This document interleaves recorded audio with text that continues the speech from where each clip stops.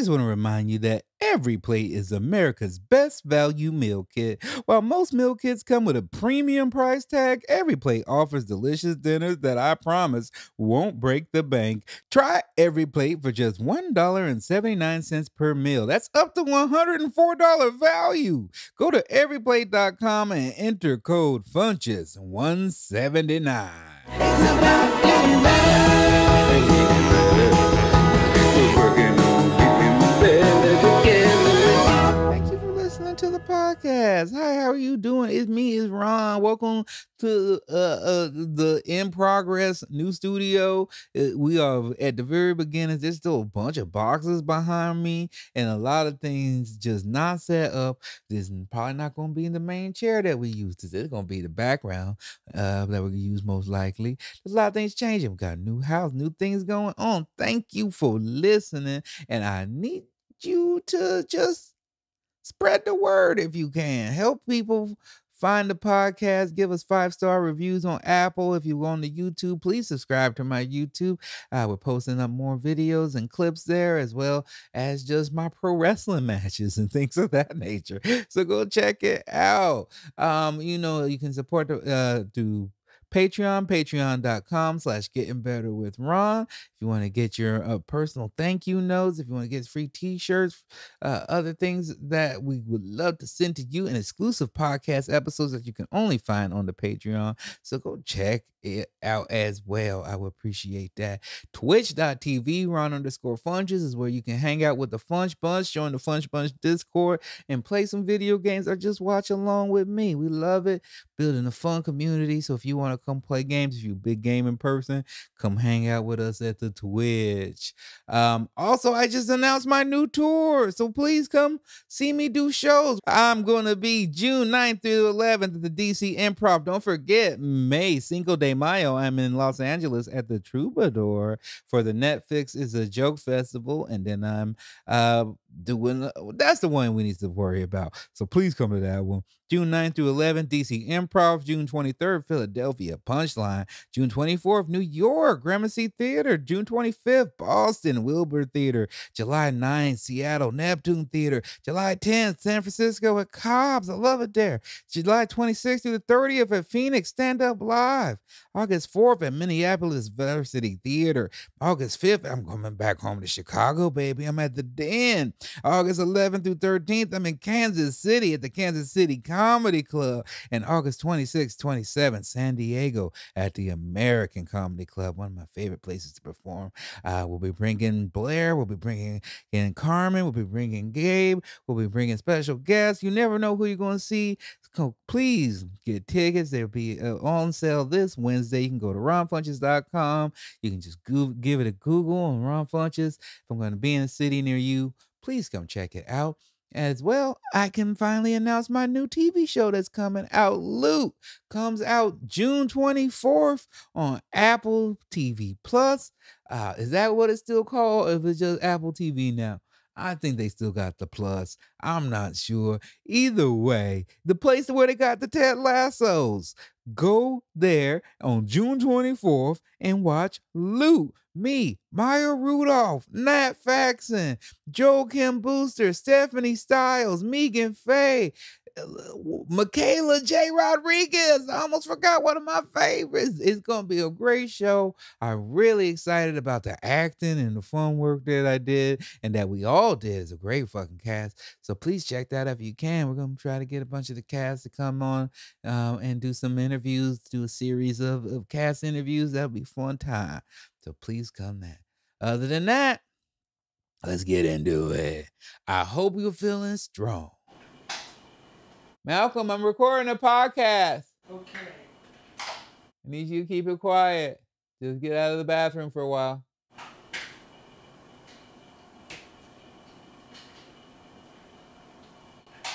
Feels like you're still in the bathroom.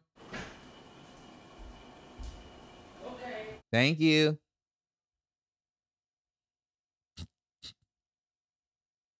You just keep all that. We still figuring things out in a new podcast studio, but I'm loving it. I hope you're feeling strong. I hope you're feeling brave. I hope you're feeling loved. I hope you're grateful for that love. I hope you're accepting of change and new things coming to your way, just as they are for me. This is really me just talking about me right now. Sometimes, how are you back in the bathroom? And some things never change. Hey, dealing with your son, it's fun. I wouldn't want it to change. I love this kid so much. He's gonna be 19 on Saturday. It's amazing. That's beautiful, and so much growth, so much change with him, with me as a father. And now getting ready to have a new baby anytime now. So I'm just excited and full and moving into a new house. So there's just a lot of change. And sometimes you ask for things, you want things in your life. I wanted a bigger family. I wanted to move into a bigger house, and then you get them all at once, and then you feel like maybe this is too much. But you gotta be able to handle, just as you can handle turmoil and strife and struggle and lack of things. Learning how to handle abundance is a skill as well. Being able to be accepting of gifts, being accepting of joy, in so many ways it's like a birth in its own. Knowing that we got things are messy, things are not always perfect, but we are happy and joyful and excited about the new surroundings and the new things going on in our life. And there's the opportunity, mostly the opportunity to continue to create. So as I've been thinking about things more and more, I guess because I get older and getting ready to have another kid and stuff, about just what's truly important to me and what I want in life, what I truly want is just continued opportunity to create, to sell, to pitch, to enjoy life, to work out, to have fun, to make mistakes. I just want to be able. I feel like there's a lot of time I've been seeing a lot online, listening to other podcasts where people are acting like it's the end of the world all the time, you know? They're like, oh, why should we even, we're living in, you hear that shit all the time, but we're living in the end days, we're living in the ends of times. Nobody else had to deal with all this stuff.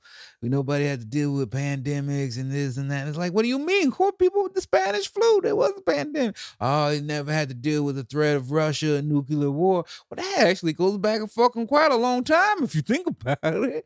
There's people from the 19 fucking 40s and 50s who that's what they went to school learning about, was to be afraid.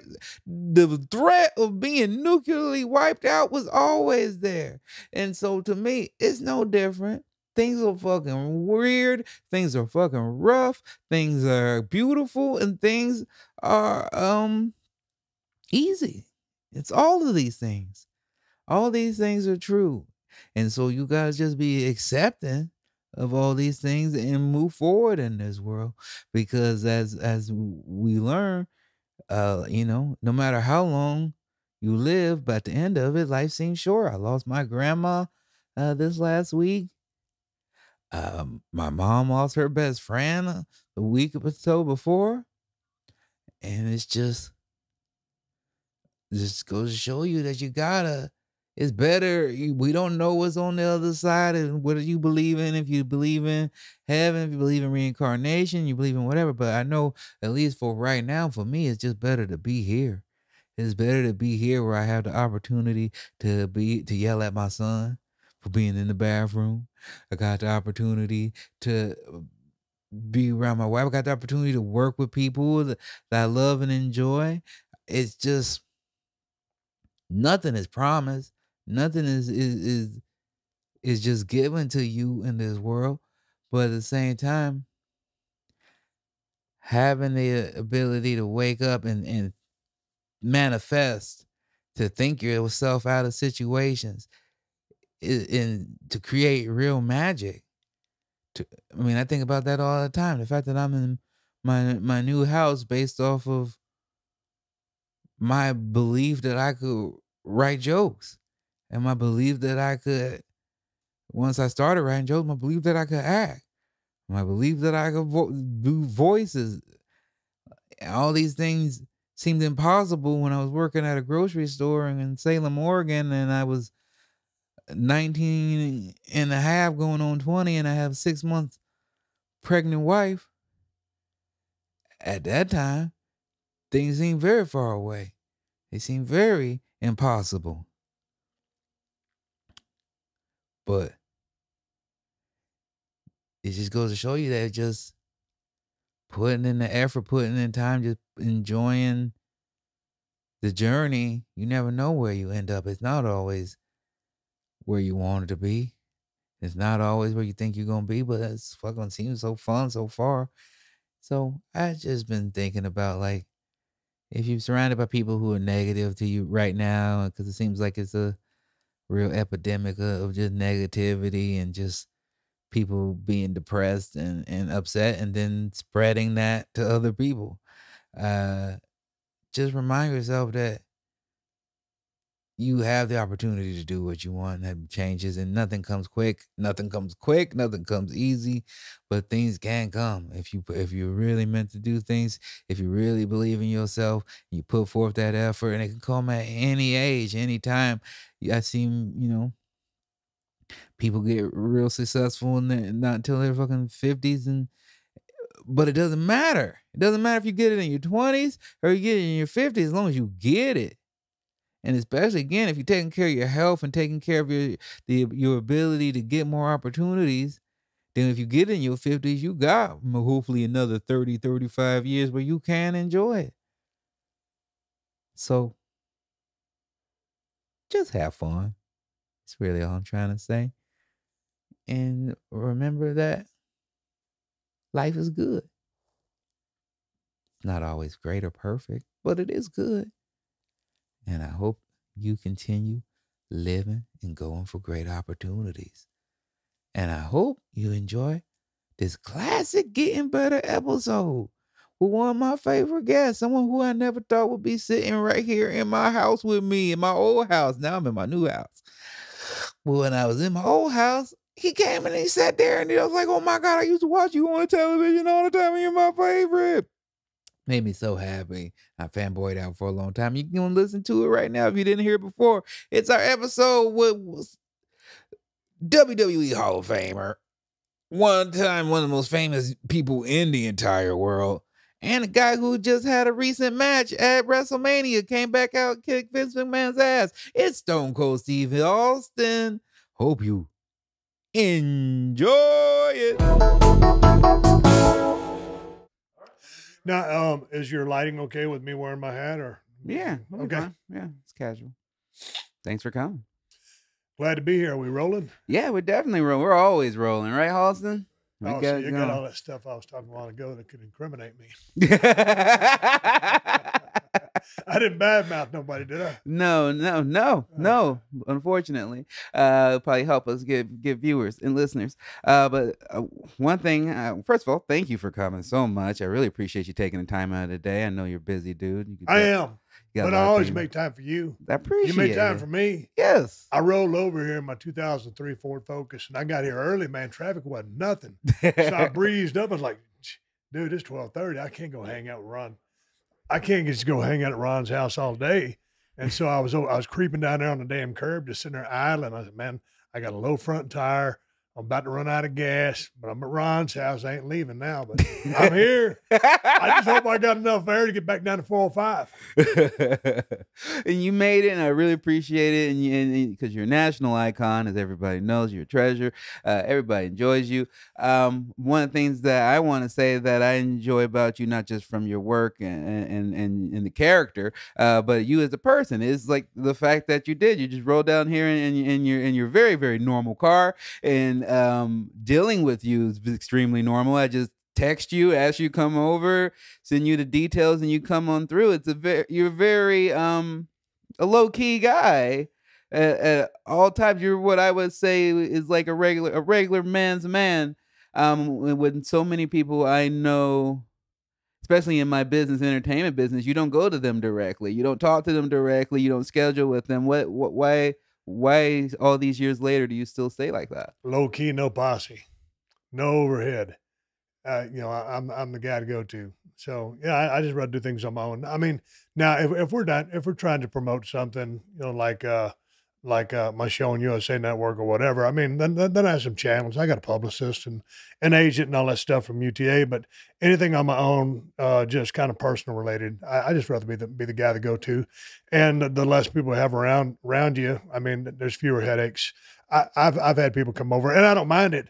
But I've had people come over and do my podcast, and man, they'll like bring a whole entourage with them. Like, yeah, that's cool. But I've always been that way. I've always been a loner. So it's nothing new. It's just the way I've always operated. Mm-hmm. Okay, that makes a lot of sense. I'm a lot of the same way.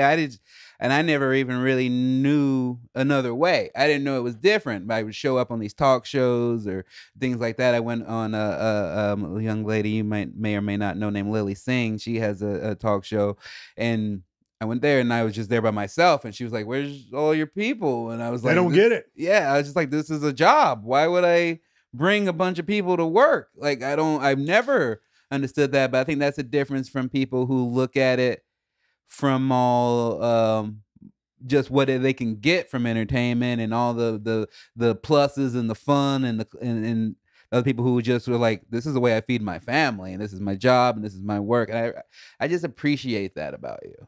Oh man, it just rolled up and ready to shoot the breeze with you.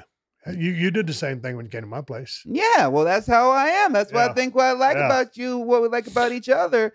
And one thing I know, it's so weird to me because the bigger people that I've dealt with, people who I would say are legends in their industry, and in your industry in particular, people like you or Ric Flair who I've had to deal with, you're all kind of like that. You're all kind of your own people. You do what you want, and there's not much ego in dealing with. But I've also dealt with people who are kind of like in the middle ground of wrestling, and they have the biggest heads of all.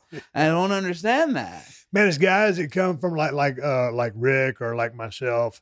Man, we're old school, so everything is kind of done by yourself. And then you get some people, not everybody, and this is an indictment on everybody, but sometimes, some people get a little bit of exposure, and I'll say, oh, I got to have this, I got to have that, I got to have one of these, I got to have that. And they kind of start growing things. They kind of spin things out of proportion. And I think maybe they think they're more than they are, or maybe they need that support system. I don't know. I just do it.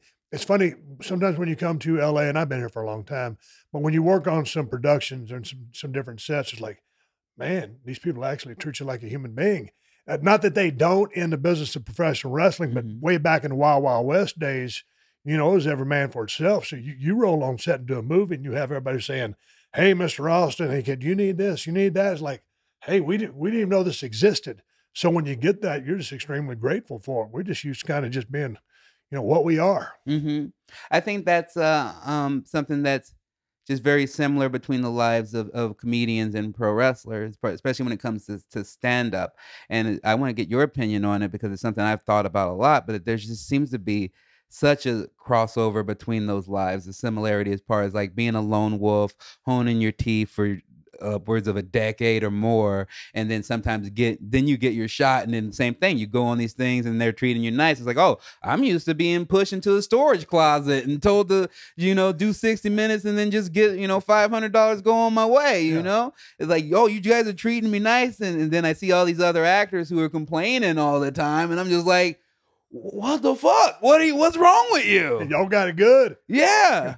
And is that something that you think maybe has changed because you are one of the last of the territory guys as far as like the traditional sense of that word, and so it would be similar that you were doing the lone wolf thing, and then now it seems like it's a lot easier for someone 22, 20, 23 years old to get a contract, and they're immediately given craft services and the best of things. Do you think that has kind of limited maybe their creativity, or what do you think there's a difference in the eras in that way? The eras have changed just as far as things being, better medical, they're catering for these guys, back in the old days, you wouldn't have none of that stuff. But again, for me specifically, and probably you could identify with this as well. I mean, that's the way I've always done it. So it's who I am as a person. If I wasn't here, or if I never got into wrestling, hell, I used to drive a forklift on a freight dock before I got into business. And, I had my buddies up there, but, put me on my forklift, give me my truck to unload, and I'm just going to do do my thing and work, and I'll talk to people, but I'm good just being by myself. Yeah, lone wolf, and I think that's just man, I agree with that. I love that as a trait. Um, I want to ask you about. I want to go back and ask you about when you started in pro wrestling, or a little bit before you started. Um, was that when you were forklift driving? But back then, what drove you to make that leap into the business? What made you change? Well, I always wanted to be a pro wrestler because, I grew up watching in South Texas when I was a kid, 7 or 8 years old. And then I got a few football scholarships and I ended up at North Texas State University, right outside of Dallas, Texas. And Dallas, Texas was home to the world famous Von Erichs and the famous building, the Sportatorium. And see, being such a fan, it was only 30 miles from Denton to Dallas. So I'd drive down with some of my college buddies, and man, we'd get drunk and throw stuff at the wrestlers. And we'd go to Saturday morning TV tapings the very next day, or I'd go by myself to that one. And, I was working on a freight dock. My scholarship had ran out. I dropped out of college with 17 hours to graduate. I said, these damn research papers just killing me. I don't want to do no more of them. So I just quit. And it hurt my parents because I would have been the only kid to graduate from college. And so anyway, I stopped. I was working on that forklift, and I went back to my apartment, and I saw a commercial for Chris Adams Wrestling School on TV. And I said, "Hell, man, you pay $45, you go see the seminar."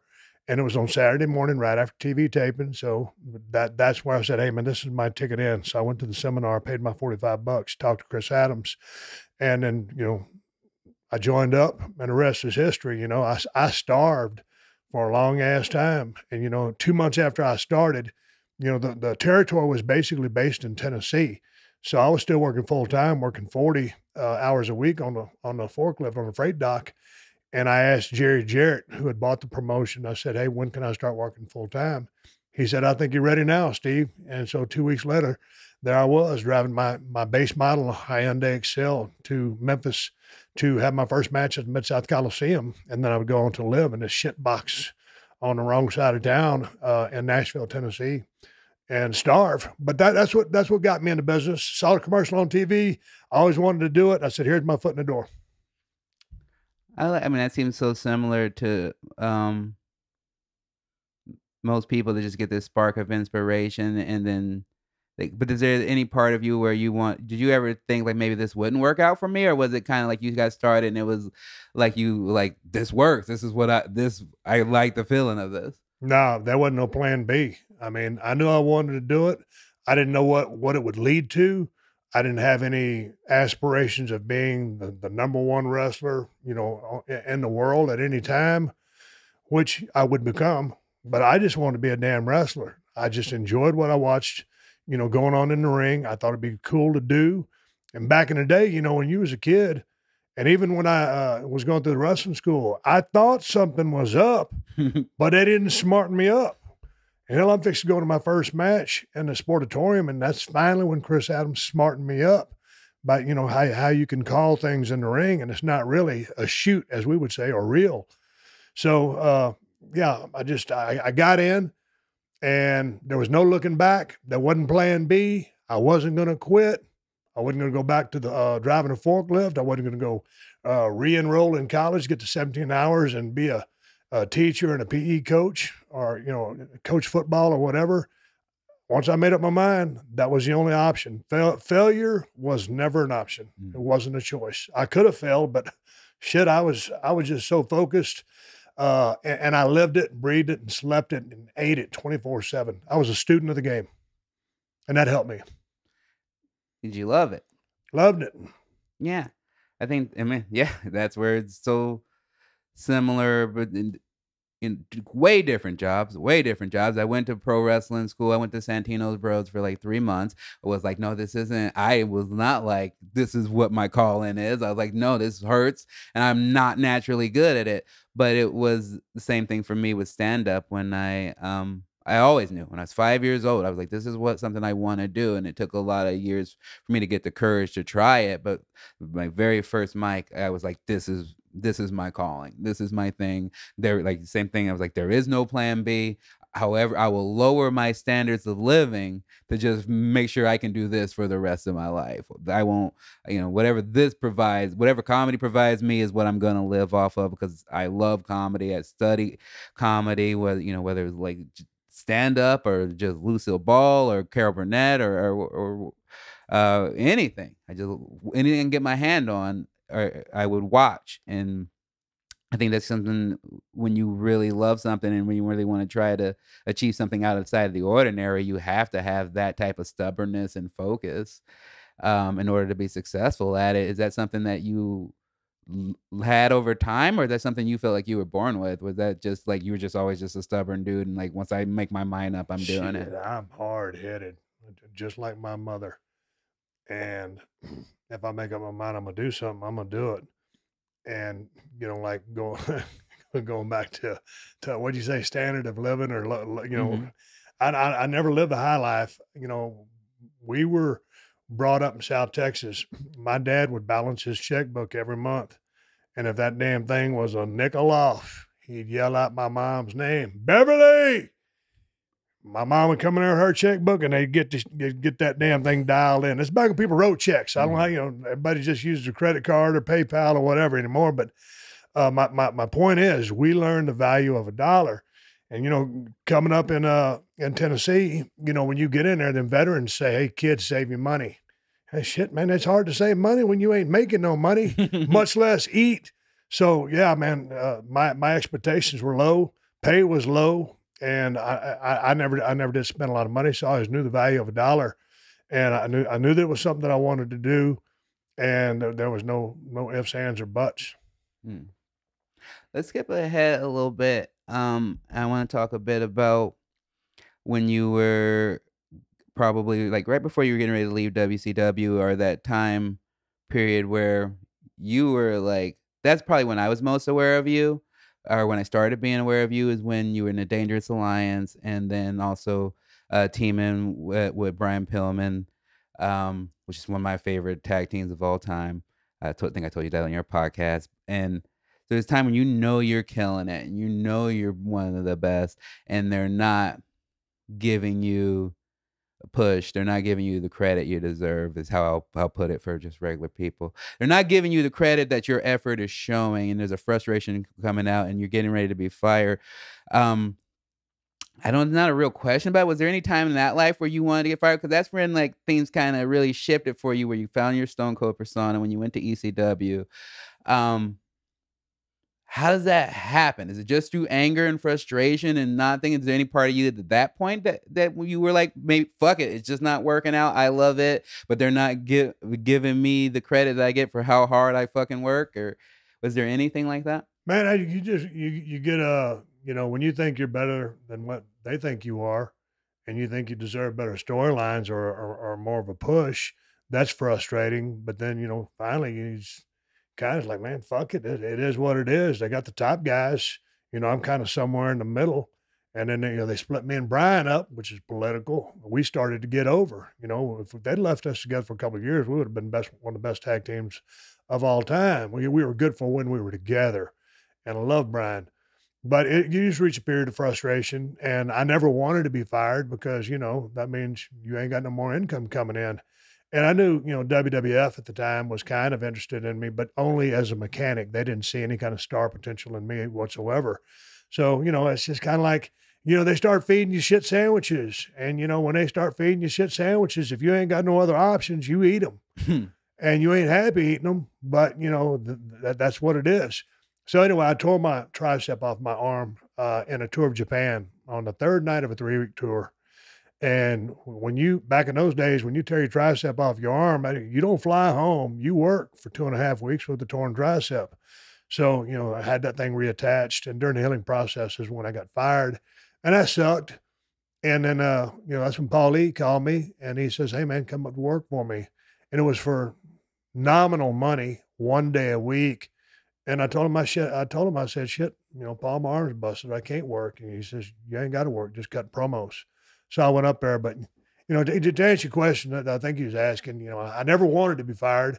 I was fired. I'm glad I did, because had I not, none of the stuff would have that followed would have ever happened. I wouldn't have had the creative opportunity to launch into the mindset, when at King of the Ring in '96, when Mark Merrow kicked me in the mouth, I had to go get the stitches. Jake got the religious promo on me. Doc Hendricks told me about the religious promo. Triple H was supposed to win King of the Ring in 1996. They were punishing him for the curtain call in the Garden. I mean, it was like this perfect storm of events, and all the stars aligned for me to win that dang tournament-style pay-per-view with everything that happened, and to come up with 2 grand slams in one promo, Austin 316, because Stone Cold said so. So, everything just kind of turned into a fluke after that, and then I just was able to capitalize on it. Yeah. But it's like there's no real fluke though, because you were already great. That's the But I thing. needed to break. I remember when I was down there in WCW, I was working with Ricky Steamboat. He'd already had his really good run with WWF. And of course, Steamboat's one of the greatest of all time and the greatest babyface of all time, along with Ricky Morton. Uh, and since I was working with him, and he was also working with Ravishing Rick Rude, who'd come off a hell of a run up there.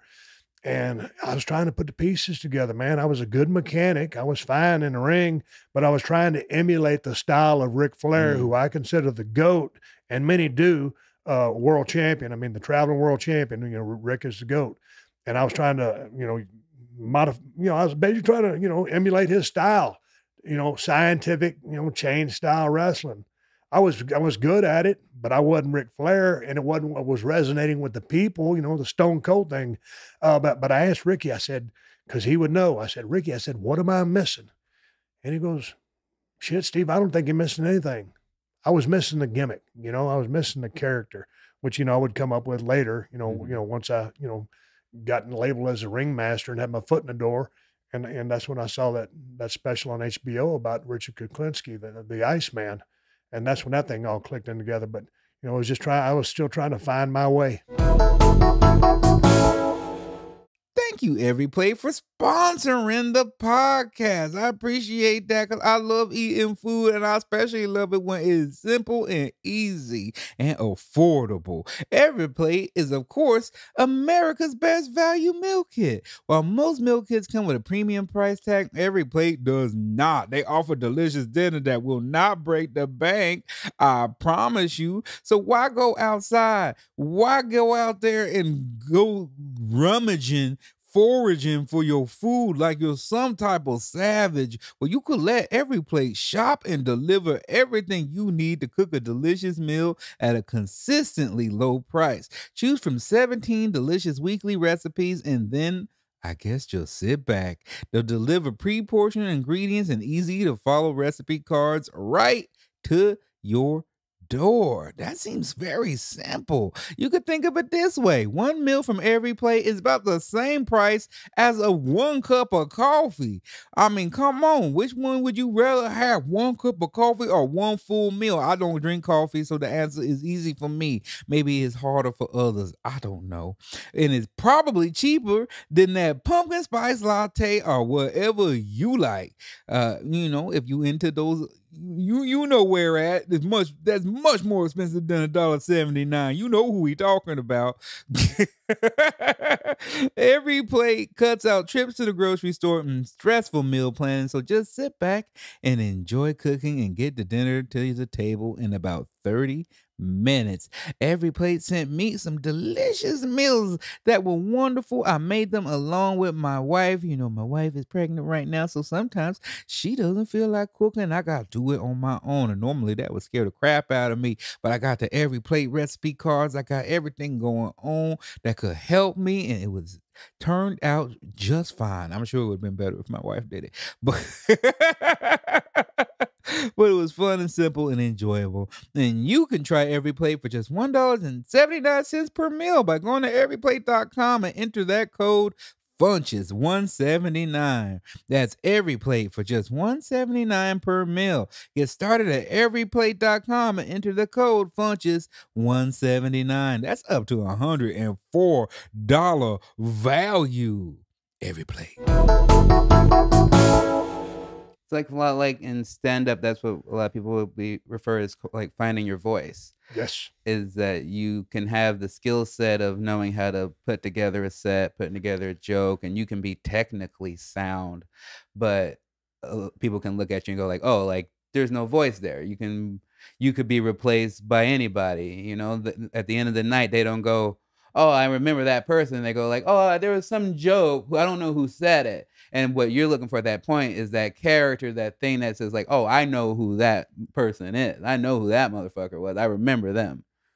And I think that's the difference, right? Between being, I guess that's the difference between drawing money. Well, a classic case would be Larry the Cable Guy when he was just working as Dan Whitting, whatever his last name is, but when he was just working with his regular accent, funny dude, mechanically or technically funny, right?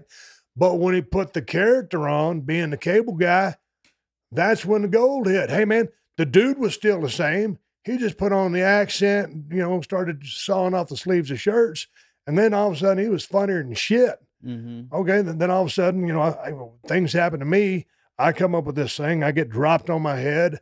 I got to change my style. I got to turn into a brawler. I turned into Stone Cold. And then I learned how to find myself from like going back to being really me, talking shit, playing hard-nosed football. That's who I am on the football field or the baseball field or throwing the discus. So I just applied that into the work aspect of being a pro wrestler. And once I put those ingredients together, I found my voice and I found, the body of work that would deliver me to, where I went. But it was all about the gimmick, man. Mm-hmm. I want to talk a bit about what that feels like to go from you put in like over a decade of work and you're one of the best wrestlers in the world for sure, and you're like you said, the mechanic is you're looked upon as a guy who can deliver a solid match with anybody, but they don't have any real plans for you, and then you are the hottest thing in the business, and it's only like you spend 10 years or more getting there, and we run on the top is what, about 3 years, 4 years? Well, no, it took me about 7.5 years before I got into WWF. And then, my total career was about 13 years because I broke in and back end of 89. I was a 1990 Rookie of the Year. I retired in 03, technically from the ring after WrestleMania 19 with The Rock. I stayed on a year or two or a year and a half later doing a general manager thing. But then you got to put in there, the time when I got dropped on after I decided I needed to get my neck fused up 3 and 4, I was out for damn near a year doing that. Mm-hmm. And then when they wanted me to job to Brock, and I said, "Hey, fuck you, I'm out of here." I was gone for 6 months there. So, the whole ride wasn't that long, but it was the hottest ride in the damn world when it was going. Yeah, that's my question. When you look back now, I'm assuming you're fond of both sides, but do you find yourself looking more back of the days when you were struggling coming up, or do you look back on the days when you were on top? I like both of them because, man, I love the feeling of paying my dues. And I was living on raw potatoes, and I've told the story a million times, but I mean, I literally had no money. Where I was staying at the Congress Inn on Dickerson Pike in Nashville, Tennessee. It's still there. It was a real shithole back in the day. I don't know what it's like these days. And it wasn't the greatest side of town to live in. And the people let me pay my rent whenever I had the money to pay the rent. And they knew I was cool. I wasn't going to skip out on them. My brother co-signed on that Hyundai, $154 a month. Hell, I hid that son of a bitch a few times so I wouldn't get repossessed. So those times, man, I was hanging around with the veterans and we're driving to and from the towns. And every town's over 150, 200 miles away. So you got to talk about something. So the only thing you're talking about is the business. And then you're picking their brain. They're telling you stories. They're talking psychology. You're absorbing it. You're like a sponge, and they're pouring water, and it's information into you, and you absorb all of that. Okay. And then you're at the mid-range point. You're frustrated because your mechanic, you want more, but they ain't giving you more. And then all of a sudden you come up with a hot gimmick, and then you're the number one thing in the world. And then that's when all the crazy money starts happening. So it's like, shit, each phase is what it is. And it's I loved all of it. I loved the great money, but I love paying my dues and starving and shit riding down the road, after cutting your head with the forehead, just try to entertain 66 people, at the National Guard Armory in Jacksonville or wherever it was, right outside of Fort Worth. They were all good times. That's beautiful to hear. That's a mindset that I had to learn, because I think for the longest time I was always like, oh, I want to make it. I'm going to grind and I need to dig it. And I had my son already. And so I was struggling for two. And so I was just like, we need to fucking make it. We need to get there. And then, I mean, the first time I got on Conan O'Brien was that time when I was like, oh, okay, we did something. We're on TV. We made one of our heroes laugh. Like, you know the difference. You can hear it. I'm like, I'm making him genuinely laugh. And so I'm like, oh, this is it. Things are great. And then the next day, I had to fly my ass back to Portland and go do an open mic in front of 6 people, none of which who had seen that Conan, none of which gave a shit. And then it really, that was the moment it hit me where I had to go like, there's always going to be another day. There's always going to be another challenge. And so if I'm not happy with the struggle, I'm not going to be happy when I get something, because I'm just going to be mad that it didn't come before, or that it's not enough. It's like the whole journey, the whole goddamn job is a blessing. And it took me a while to realize that. And I think that's the difference though between like having real happiness and being content with yourself. And so I just really like hearing that in you, that reaffirms it in me. So I appreciate that. Yeah, there's some good times and there's some bad times, but it's the ride that's fun. And shit, if you can travel up down the road with a bunch of idiots, some of the best people in the world and some of the craziest, most eccentric people in the world, and it's kind of like an inner circle, travel around the world telling stories in the ring, having matches. I mean, shit. And sometimes, I remember when I first started out in Dallas, getting suplexed in a parking lot of a Chevrolet dealership, over in the used car section. That shit sucked ass. And then ringing up Madison Square Garden with 18,000 plus in there to sell out, or 90,000 in Ford Field, or setting a new indoor tennis record with The Rock and 17 at the Astrodome. It's all good times, man. I love the ride, but there's good and there's bad. And there's times when you get strung out on the road when, personal problems and all that other stuff happens, and you got to deal with that stuff on the road. Through it all, I'm happy to have found what I found, and I enjoyed the whole fucking process. Nice. That's beautiful. That's beautiful. A couple more wrestling related questions, then I want to do some non-wrestling things. I want to know how aware you are of, similar to Ric Flair, of your reach and the love that you have with young Black people. Are you familiar with that? Do you know that? It seems like, yeah, I'm pretty aware of that. That's okay. Good. I want to make sure you're aware of that. And it's one of the things I love about you, and it's one of the things I think that is kind of not necessarily confusing, or people think that will have a misconception about you. But one of the things I love when I see you on Twitter is that you are an unabashed, you're from Texas. You're a guy who hunts and you love your off-road vehicles and things of that nature. But anytime I've seen someone come at you with anything like racial or like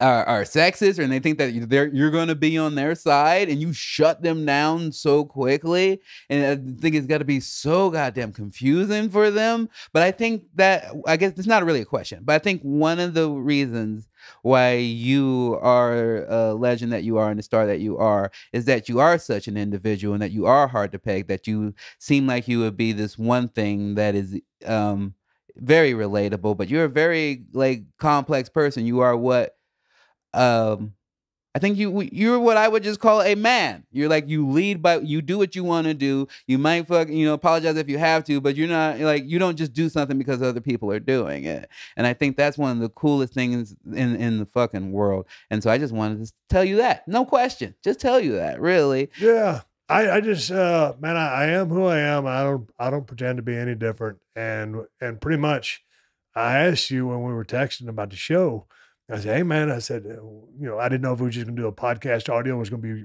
for your video show for YouTube. And you said, I said, cause normally, man, I normally just kind of roll around LA like a slob.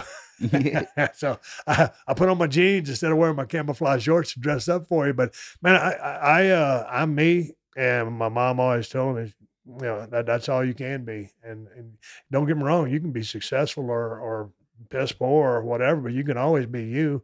And so I'm always me. And I, all my hunting and all the stuff that I believe in, and those things I like to do.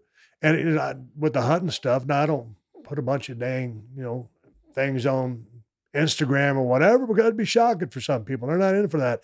And I understand that. So there's a lot of parts, a lot of pieces of my life that I just kind of keep to myself, because for a social media type thing, a lot of people don't consider it appropriate. So, but I do my thing and I mind my own business. And if somebody else likes something else, you know, more power to you. I'm going to do my thing. I fucking love it. I think that that's the absolute best, and that's the best way to live. And fortunately, I don't think as many people do that as they should. Everybody's looking over their shoulder, looking for approval, whether it's at work or social media or whatever, which I always felt like that's not being a man. And I'm glad you brought it up that it came from your mom, because that was my guess. That was my guess, because anyone who I've met like that, it's always been kind of like instilled. That's where I got it from my mom. She said something very similar to me the first day of school. She was just like, hey, there's gonna be people who like you for who you are. There's gonna be people who never like you no matter what you do. So the people who you like you for who you are, go with them. The rest, fuck them. Just live your life. And when mom tells you that, like my mom told me that, I mean, when she said something, I mean, that's how it was, because she wasn't wavering. She had her stance, and that was it. And that's where I got that from. Nice. I like hearing that. Okay, so then a little bit outside of the ring, and I want to talk about is just the fact that you're a rare case in the fact that you made it to the very top of your industry. Like, there was no higher place for you to go. No, not many people ever get to achieve that in their industry, but then it's fleeting. You have to, at some point, your body says you had enough, and you got to move on, and you got to start coming up with other challenges. I mean, I wouldn't be dumb to not assume that it can be a sad process, a process of loss. But what is it like to try to find new challenges to come through, to find new things that you want to do to get you up in the morning? What's that like? Well, I mean, the biggest challenge for me was, you know, when I finally realized, you know, after WrestleMania 19 or leading into WrestleMania 19 with The Rock, that was going to be my last match. Neurological issues were really bothering me from when I'd got dropped on my head many years earlier, and the C3-4 fusion was successful, and I'm not in any pain, but I had some neurological issues that, hey man, I would be better walking away from the business of pro wrestling than staying in it and causing more harm to my body. So that was a hard pill to swallow, and it took me a long time to come to grips with that. And so now, you know, I look back at, you know, when you retire at 38, you know, and probably, you know, shit, man, I would imagine as a comedian, you know, you hit your prime at a later year, just because you get the miles in, you get the reps in, Mm-hmm. you get the learnings, and you get to read, you know, the crowd psychology. You go into a room and read it. Same thing with the business, man. You learn more tricks, you learn how to apply them, and you know how to work. So, man, to go out on your prime, that hurt. And so it took me a long time. Took me years to get over that. And then once I did, to answer your question, man, I love to stay busy, but I also want to spend time with my wife, my dogs, and have time for me, and to ride my buggies, my 4-wheel drive stuff. I love to do my hunting, and there's got to be a balance, because, you know, I just believe the way my parents brought me up, you're supposed to work, because nobody's going to give you shit. Every now and then someone might just toss you a bone or whatever. That's cool. Mm-hmm. Take the bone. But no one, if we were taught in my family to work your ass off. And so I still believe in that. So I do my podcast. I've been lucky with the show with the USA Network. I just started doing a thing with WWE Network where I'm talking to some of their top superstars. You know, I'm a brand ambassador for Kawasaki Motorsports, you know, in the beer business, pocket knives, and little projects, you know, running, but they keep me busy enough that I still don't have a regular job. You know, because if you film something like Straight Up, if you do 10 episodes, you film them, then you're done for a little bit. But then they air, okay, then you're ready to get back to work because you got your chops going. So, but then the other things kick in. So, you know, I get up every day looking forward to being productive and trying to, you know, you always, our word, like I said, I had to retire at 38. Shit, man, all of a sudden, you get a lot of money rolling in, or money's rolling in, and all of a sudden you start spending your money. You know, you want the money coming in to pay for that nut, that monthly nut. You know, you don't want to be coming out of your damn bank account for that. But when you retire, effectively, that's what happens. Yeah. I always want to generate income because, like I said, coming from that middle class or lower middle class, we was never, ever rich. But knowing the value of a dollar, getting up to pay the bills still motivates me. And to push myself. But I'm not trying to take over the world, so to speak. I'm just trying to take care of me and mine. Hell yeah. Fuck yeah. Man, there's one thing that you said in there that struck me, just about having more time to be at home with your family and having time with your wife and your dogs and stuff. And so in a lot of ways, though, I mean, obviously it sucks to have to retire at your prime, and you would like to go out on your own terms, even though not many people get to do that. That's very, very rare. But it's got to be somewhat of a hidden blessing in there that you can relax more. That as a guy who is not built in you to do that, and you're not raised to do that in certain ways that you've been forced to do that. It's got to be better for your relationship with your wife. It's got to be, I assume, unless it's somewhat like me, where it's like you can be home too much. You can be home too much, but man, I've been gone, or I was gone. I've been home for a long time now. But you know, when I used to film a couple of shows in Mexico or out there, even Broken Skull, I'd live on set for 5 days and come home. So I could be gone a little bit, but I was gone for so long. And then, you know, I had 2 daughters. I still have 2 daughters, but hell, I wasn't near as close as, you know, I should have been with them. And I missed out on a lot of things because I put myself first. I put the work first. I put my career first. I put my goals first. And, you know, that's what I was doing to pay the bills. But I think you have to be selfish sometimes. I was. Yes. But, and I admit that because I could have picked another job to stay home and say, hey, I'm gonna raise my family. I want to be home every single night. I didn't do that. I did what I did. And I ain't got no regrets. But now that I can do things and not be gone all along, and, you know, traveling used to be fun back in the day when you're always on the road because that's what you do. You know, but then when you stop and you turn back into a civilian, it's like, God dang, it's traveling. It kind of sucks a little bit. But I've been gone so long. I just like to I like to spend time now with my family or with my wife and my dogs, and I still like to get in our camper and drive and go do shit. Yeah, I know exactly what you feel about. I just had, 'cause normally I'm usually on the road 2 to 3 weekends a month, 3 usually, and I had this time period where I had 3 weeks off in a row, and it was one of the first time where I was like, I am dreading this flight. Like, I don't want to do it. Even though before I was just like, oh, where are we going? Where are we going? Like, I forget. Like, that's the thing with my girlfriend. She's like, I don't even, like, sometimes I'll just call you and I don't even know what city you're in. And I'm just like, this is my job. This is what I sign up for. And I had the same realization with myself, because a lot of my motivation, especially when I was starting, when I was young, was about my son and about feeding him and getting a house for him. And so I'd always put like this, I'm doing it for him. I'm doing it for him. But you know, a few years into it went by where I had to really just look at myself and go like, no, you like this. You're being selfish. If you have the house, you don't have to work 3 weekends out of the month. You could slow down if you want to. You don't want to. You want to be great at this. You want to do this. And I had to make that realization with myself, and it's helped just in my relationships as well, as I've been honest with my girlfriend, who's now my fiance.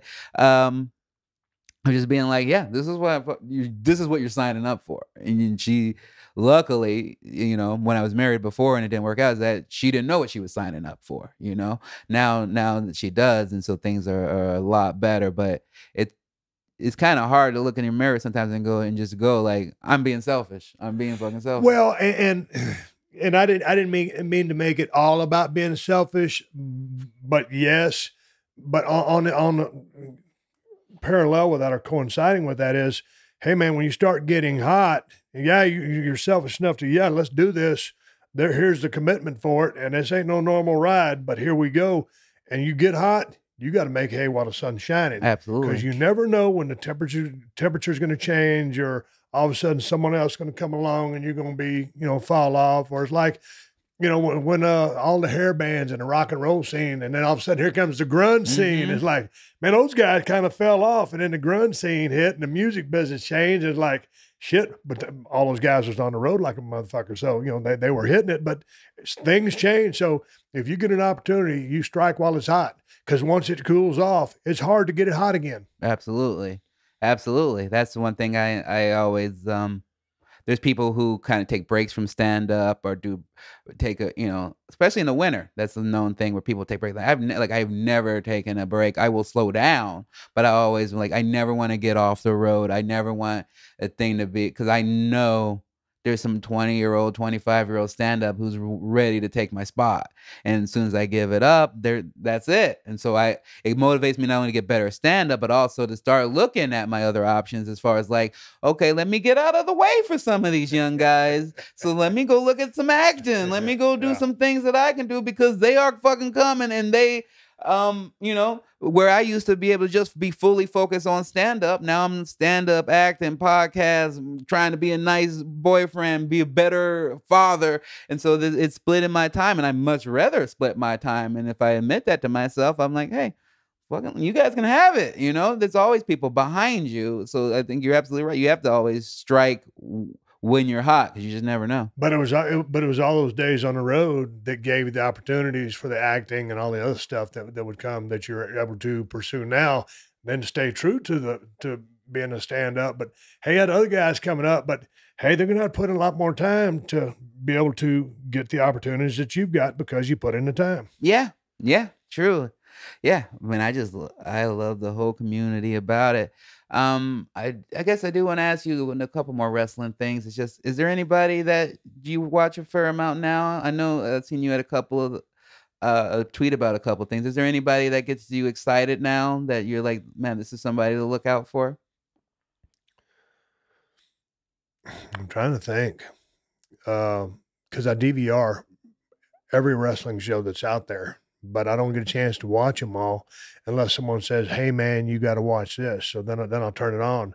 As far as someone new to the scene, I haven't seen anybody new to the scene, but Brock's still Brock. Cena faded off. He's done more acting stuff, because of all the years on the road, and the road was beating him up, and now it's opened other doors for him. So it's kind of been the same guys. I hadn't seen anybody new come out, and yeah, I don't want to sit here and beat a dead horse. I'm still waiting for someone to, Becky's still kicking ass.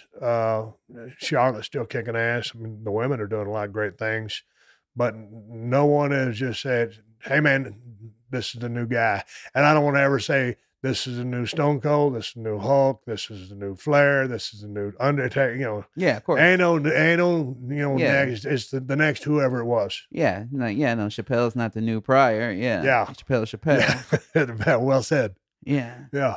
Funny as fuck, but Richard Pryor's Richard Pryor. Absolutely. Yeah. Oh, on the other end of that, who makes you laugh? I know you watch a lot of comedy. Is there anybody that you've been... You make me laugh. I love it. That's all we needed. You can stop there. I still enjoy Fluffy. I was watching the WWE backstage thing last night, and we was flipping channels and caught it. I DVR it, and Fluffy was on, so I watched him do a segment, and he was on my show, and he's been over my house a couple times, did the podcast. He still makes me laugh. Chris Rock still makes me laugh, but he got slowed down a little bit, hasn't he? Yeah. But I cut my teeth on my go-tos or my like OG guys are like Richard Pryor and George Carlin. Those are kind of my steadfast guys that were just rock solid. And thinking about Richard Pryor, he could cuss a blue streak, and he did, but his style was such that as much as he cussed, it didn't offend you, in my opinion. Whereas some people, when they cuss, it just grates on you. It sticks out. With him, it doesn't. It just as part of him telling an amazing story that you can laugh your ass off at. You know, Mitch Hedberg is no longer with us, but he was the guy that still I'll get on YouTube and watch him. And a lot of people don't get him. And I'll put him on. I said, dude, you just watch this guy. And they're like looking at the YouTube screen like, hey, fuck, I don't get it. All right. Fuck, I guess you just don't get it. Hey, that's the one of the things we first bonded over is when I texted you about being on your podcast, and we just talked. I think, yeah, we just had a little conversation over the phone, and then one of the last things you said to me was like, "Hey, you influenced by Mitch Hedberg?" And I was like, "This motherfucker here, he knows stuff. You in it." Because a lot of people, yeah, you either with Mitch, you either know or you don't, but the people who do know he's brilliant. He's an amazing dude, and it's a shame that we lost him so early. I wish I never got to meet him. I always wanted to. I know his ex-wife or his widow, but man, yeah, one of my favorites, one of the best of all time. Now you talked about you to have your show and your multiple shows, your show on the WWE Network, show on the USA Network. You got your beer, you got your pocket knives. Are there any other goals that you have now? Anything that you're working on, whether it's like for your career or just for personal life? Is there any goals that you've set recently or physically? I know you've been getting back in shape more and more. Man, you know, we started my beer with the El Segundo Brewing Company. It's Steve Austin's Broken Skull IPA. And myself and the owner sat over a table with about 10 or 12 beers on there, and we went through them and we were tasting them, and we come up with the formula, long story short. And so we released that beer almost 4 years ago.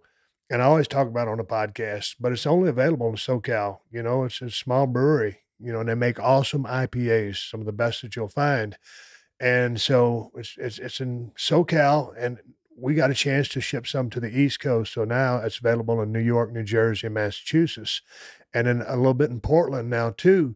So I think in 2020, we'd like to go to 6 or 8 other states. I would like on a personal level, just because that is my beer that we created, that has my DNA and my taste buds all over it, because it was created how I described it to Rob Croxall, the owner.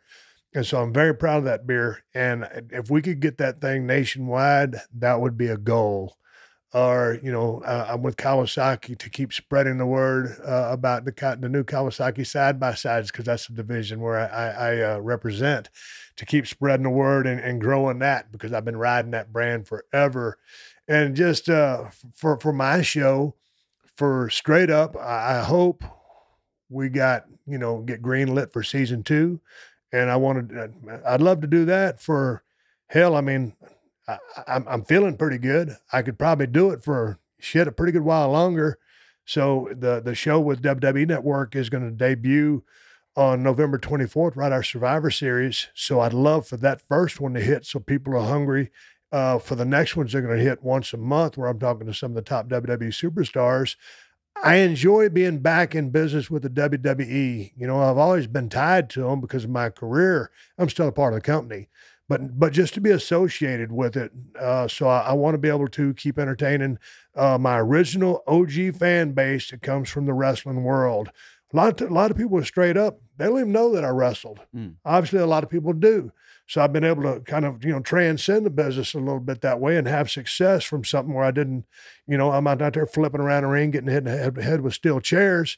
It's just my interactions with my guest. So that's cool. I want to grow that as well. But I always stay true to my wrestling roots. That's what got me that's the dance that got me here. And I want to keep paying respects to that, because they're my original fan base. And I want them to keep appreciating me, and I want them to know that I appreciate them for sticking with me for all these years, for all the stupid shit that I did. You know what I mean? Yeah, well, I think they definitely stick with you. I think the last time you were on, like, just the pop that you got, just the love that you get, that's on sometimes a whole nother level. And, and I'm sure the absence makes the heart grow fonder, but it's you just kind of see like the level of connection that you got with people.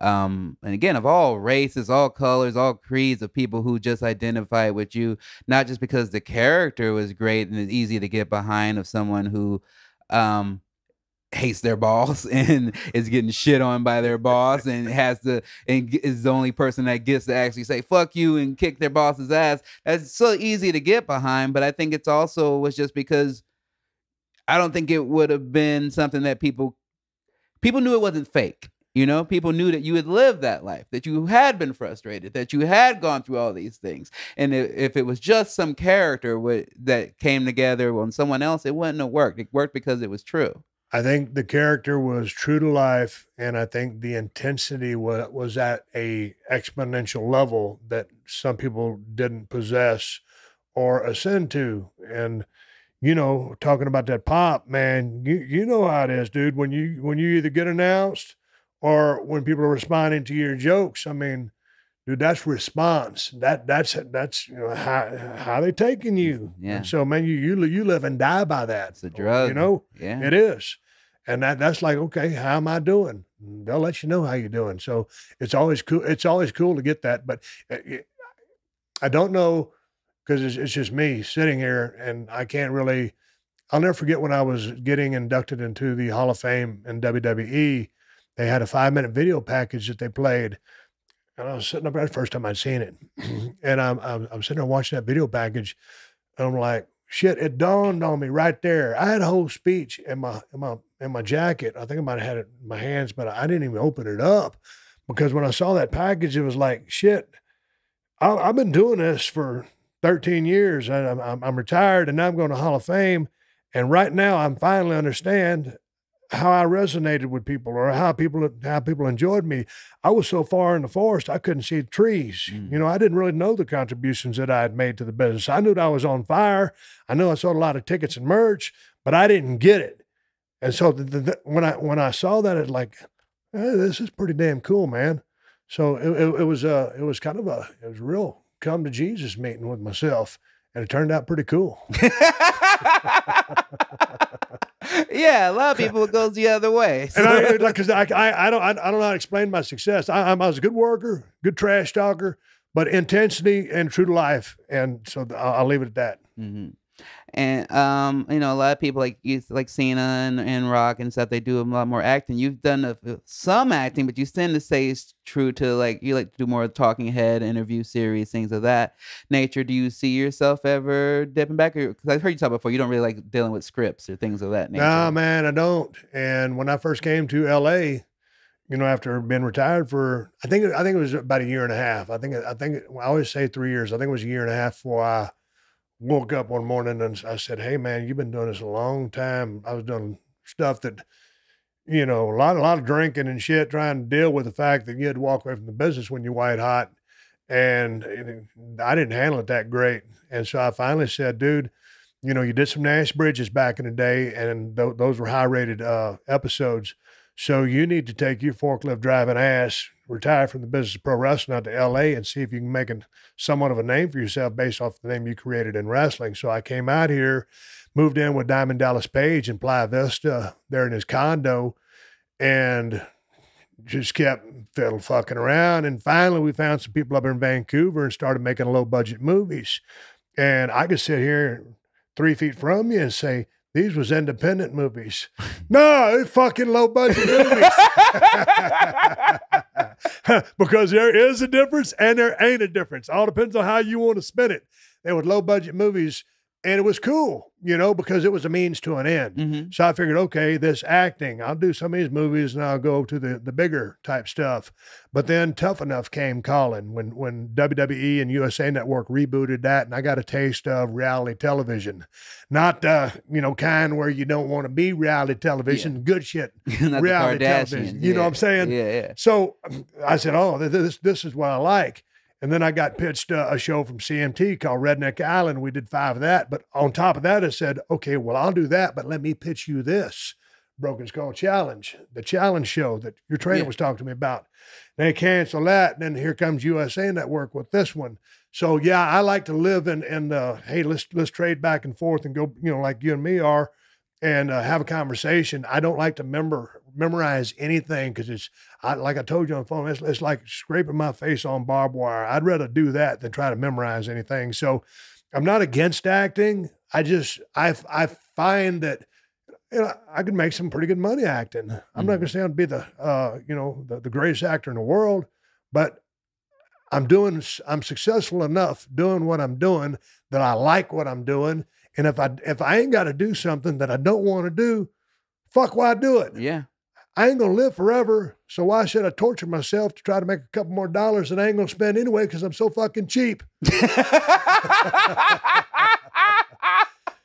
Why I want to be goddamn just a loaded ass millionaire miserable because I'm working. No, I'd rather be okay and be happy as a motherfucker.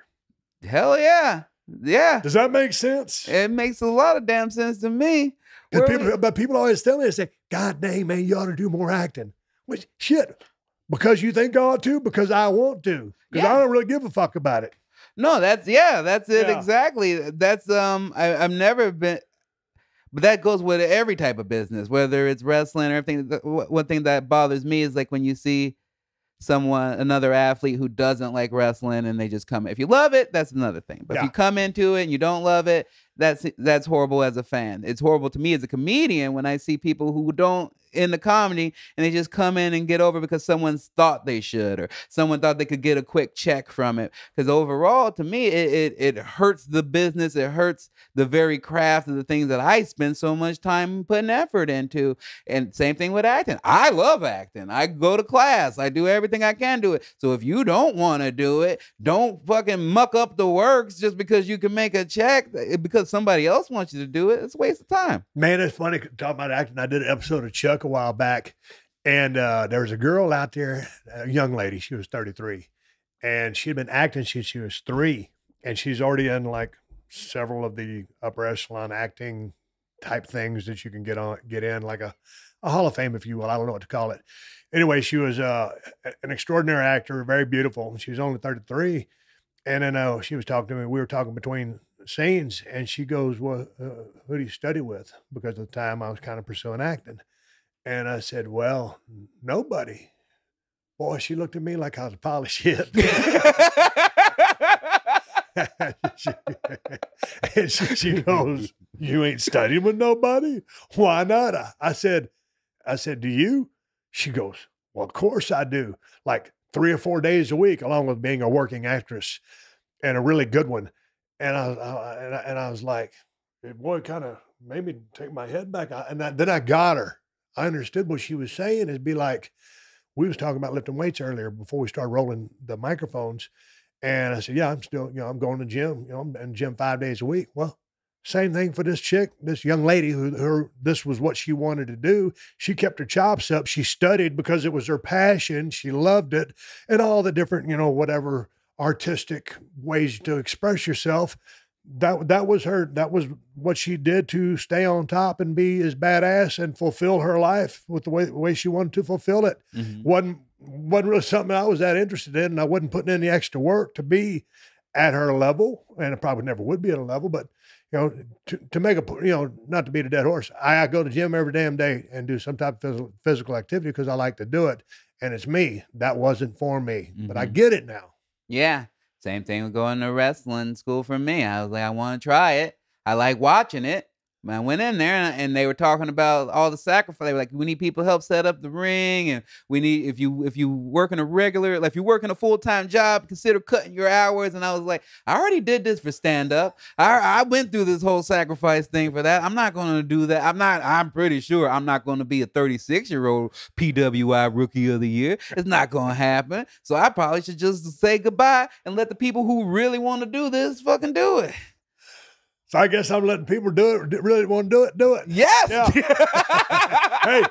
hey, but don't get me wrong. If you're watching this, don't think just because I done told Ron that I don't really give a shit about acting that I don't want a sweet ass cameo. See, because Ron, all I need is a sweet ass camo. I'm not camouflage. Fuck. Don't even worry about that out. Cameo. Shit. I ain't even started drinking yet. Cameo to keep that SAG insurance. Hell yeah. No, but the cameo's cool. Day 2 work.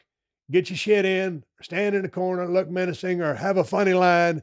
Like with Adam Sandler. Give me a funny line or something like that. Yeah, that's all I need.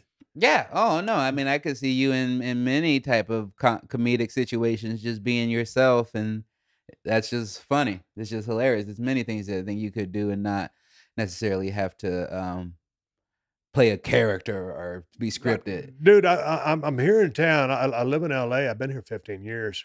Come and go from Nevada now that we sold that place in Texas. So, doing something like that would be cool because, hey man, got a sweet gig for you, man. They're gonna give you this, do this, and get your lines. It's like already got it memorized. Mm-hmm. Or SCSA in the corner looks up, looks down. Love it. You got it. Put us in a comedy together. It's gonna be great. Make me go hunting. Make him go do other things.